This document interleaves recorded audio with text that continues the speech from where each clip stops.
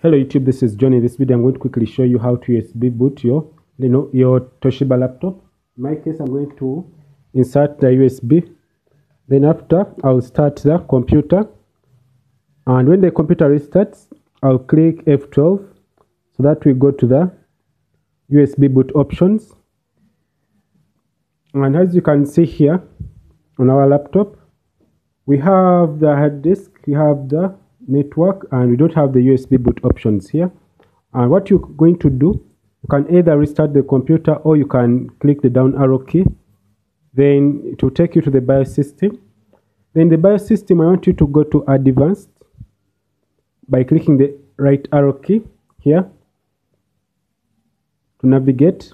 So when you reach here, I want you to enable USB Legacy emulator. It is disabled right now. Then after you click enter after enabling it, as you can see. Then after to save changes, you click F10 and the computer will restart. Then when the computer restarts, I'll click F12 in order to go to the boot menu. And here we have the USB boot options enabled. And I have Windows 8.1 on my USB.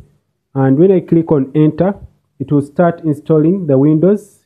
As you can see, it is asking me to click any key to start the Windows installation. And this is how you USB boot and enable USB boot options on your Toshiba laptops. So thanks for watching. If this video was helpful, please subscribe, comment.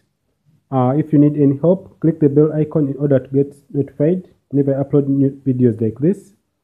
So this PC is ready for Windows installation, and what happens here, the Windows will start and I'll be able to go for the options for installing Windows. Thanks for watching. Have a nice time. Goodbye.